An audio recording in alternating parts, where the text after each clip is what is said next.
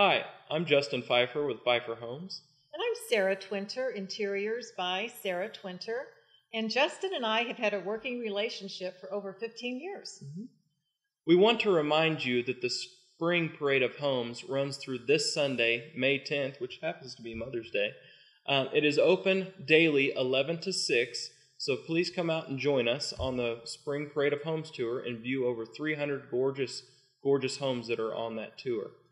Today, Sarah and I are going to briefly hit some topics of how we work together as a builder and designer to come up with different design elements, architectural elements, textures, colors, different things of every single parade home that we enter on the Parade of Homes tour and also in the contest.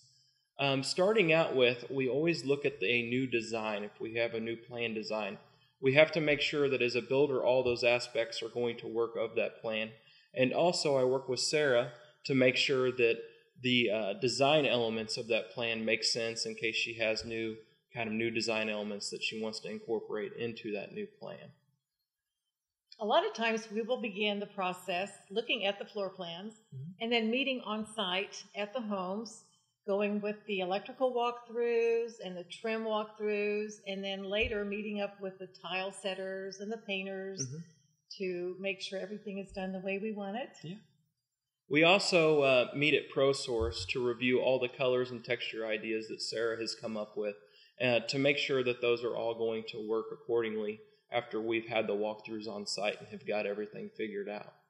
That works really well, and I'll put together my carpets, tiles, stones, granites, and Justin will come in and review, and we might make some changes at that time. And the result's always a beautiful look. Yep, exactly what we're sitting in here is what the result turns into, and Sarah always does an excellent job at decorating all of our homes. Again, be sure and visit the Parade of Homes, which ends May 10th. This Sunday. Come out and see us.